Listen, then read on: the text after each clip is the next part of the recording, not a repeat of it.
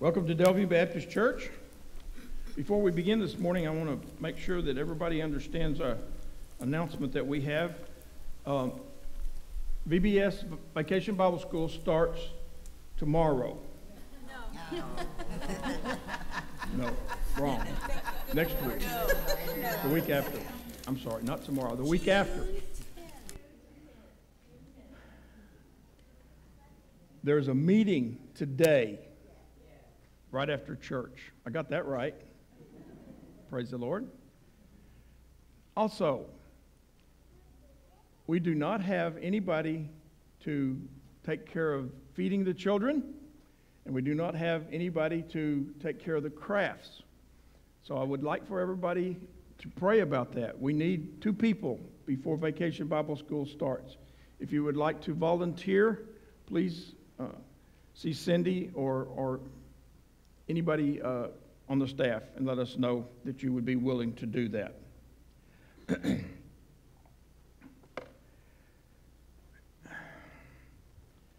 Today we're going to celebrate the Lord's Supper. Now I know that we do this once a month. Every first of the month we do the Lord's Supper. But today we're going to do it a little bit different. Parents, you will decide whether your children should partake of the Lord's Supper today.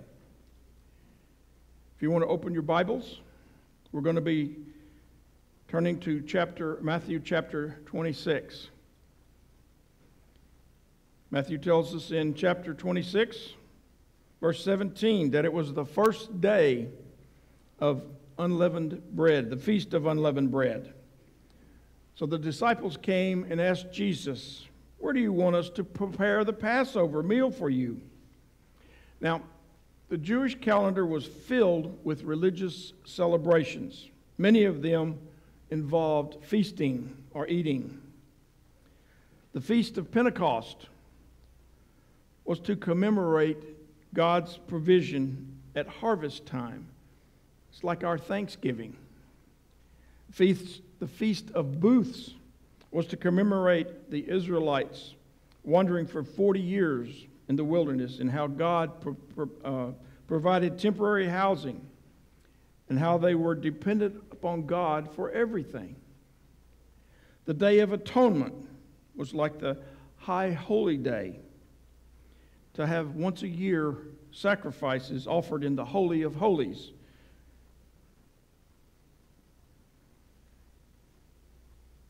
There were many other feasts, but perhaps the most central feast to the Jewish year was the Feast of Passover, or the Feast of Unleavened Bread. It was an 8-day celebration, with one day being the Feast of Passover and the other days called the Feast of Unleavened Bread. Both of these feasts reminded the people of God's great hand in delivering them from their slavery and oppression in Egypt. The Feast of Unleavened Bread was named after the type of bread that they were to take with them when they left Egypt. Now, ordinary bread in that day, like today, used leaven to cause it to rise. The bread we're eating today is unleavened bread, and it's made exactly the same way it was made in Jesus' time. Throughout Scripture, leaven is used to represent influence, usually evil influence. Therefore, the Israelites were to leave Egypt and all the evil associated with it and with that place, and not take any leaven with them when they traveled. As a reminder of that event, every year after that, they would remove all leaven from their homes and eat only unleavened bread for 7 days of the feast. The custom was that each household would select a lamb to be sacrificed and eaten on the 10th day of the first month before the actual Passover meal. This would have been a Monday of Passover week during the Last Supper of Jesus. And so the disciples probably chose a lamb on that Monday when Jesus had made his triumphant entry into Jerusalem. Perhaps they kept it until Passover at Mary and Martha's house in Bethany, where they were staying. So, the disciples came to Jesus probably early on Thursday morning to ask, where do you want us to prepare the Passover meal for you? What was needed to be prepared? As I mentioned, they would have already had the lamb selected, but there were other preparations to do as well. Their to-do list would have included have the lamb slaughtered by a priest at the temple, which could only be done between the hours of 3 and 5 o'clock in the afternoon. Then they would have had to buy unleavened bread, wine, bitter herbs, and a special dip for the Passover meal. Then they would have also had to find a location to celebrate the Passover. Now, Matthew doesn't give us very much information about what happens next, but Luke does. Turn over to Luke 22. Starting with verse 8, we find that Jesus asked Peter and John to go and prepare the Passover meal so we can eat it together. They ask where he wants them to do this, and his response must have sounded pretty strange. He said, as soon as you enter Jerusalem, a man carrying a pitcher of water will meet you. Follow him. At the house he enters, say to the owner, the teacher asks, where's the guest room where I can eat the Passover meal with my disciples? He will take you upstairs to a large room that is already set up. That is where you should prepare our meal. You can almost imagine the response. Okay, so you want us to go to the city and find a stranger carrying a pitcher of water and follow him to a stranger's house and tell him that we want to use his home to eat the Passover. Yes, that's what I said. The man carrying the pitcher was likely a servant, and they found him just as Jesus said they would. They followed him back to the house, where they spoke to the owner. They told him of his mission to procure a location for the Passover meal. So, what about us? How do we prepare for this time that we're going to spend with the Lord today? We read in the Bible that there was a problem very early in the early church when people not preparing to take appropriate care as they were involved in the Lord's Supper. One church in Corinth was known for being flippant and lacking proper etiquette with regard to participating in this meal. Paul, writing and rebuking them, points out that they were not only eating the Lord's Supper because when they came together they were rude, selfish, and thinking only of themselves. 1 Corinthians 11:27 says, anyone who eats this bread or drinks this cup of the Lord unworthy is guilty of sinning against the body and blood of the Lord. Why? Because the cup and the bread represent what Jesus did for us on the cross. That's why the passage says that each person needs to stop and examine himself before they eat the bread or drink the cup. Now, that does not mean that if we have sin in our lives, we cannot partake of the Lord's Supper. It just means that we need to take a deep look inside ourselves and admit that we have sin in our lives. Don't try to hide it. Don't try to deny it. Admit it to God and ask for forgiveness. We must admit that we are sinful and that we in and of ourselves are not worthy of God's blessings. As a matter of fact, what we do deserve is God's wrath. This part of the Lord's Supper, called preparation, is a time to reflect and to admit just how sinful we really are. We're not worthy, none of us, to have communion or to have a relationship with God. Can you admit that today?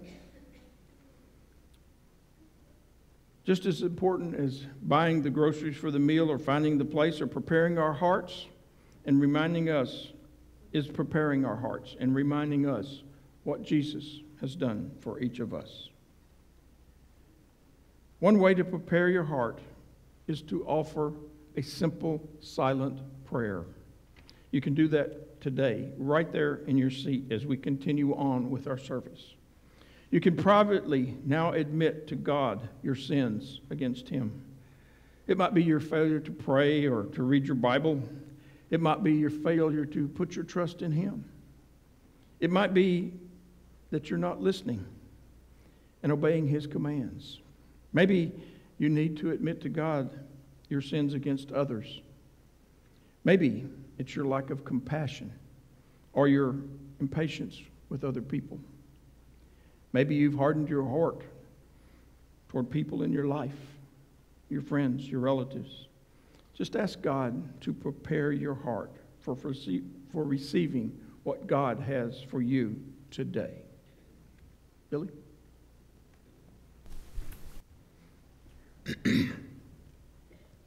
Could I ask our deacons to please come forward at this time and pass out the bread?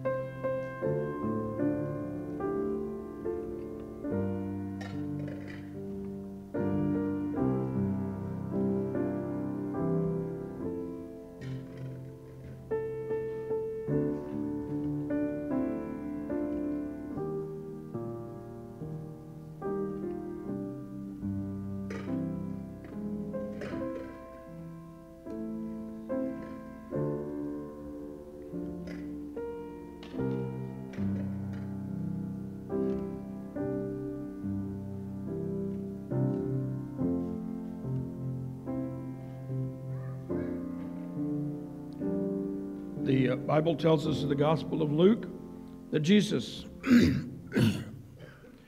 took the bread and He gave thanks and He broke it and He gave it to them saying, "This is my body which is given for you. Do this in remembrance of me."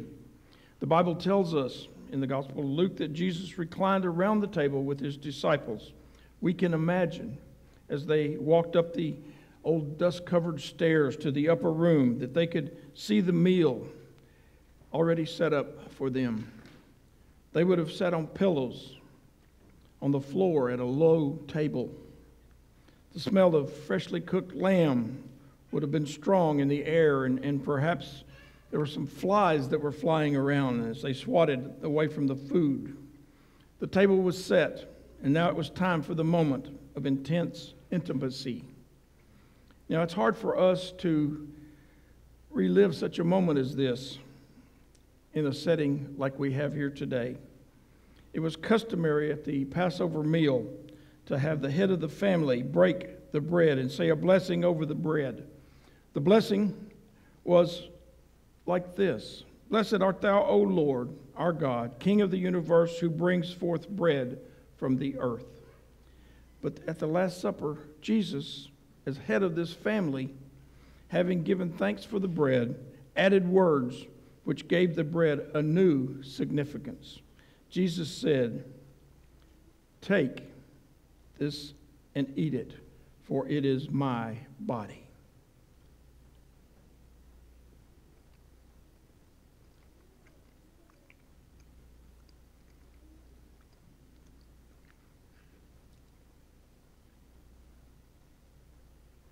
The fact that he broke the bread does not imply that his body was broken on the cross.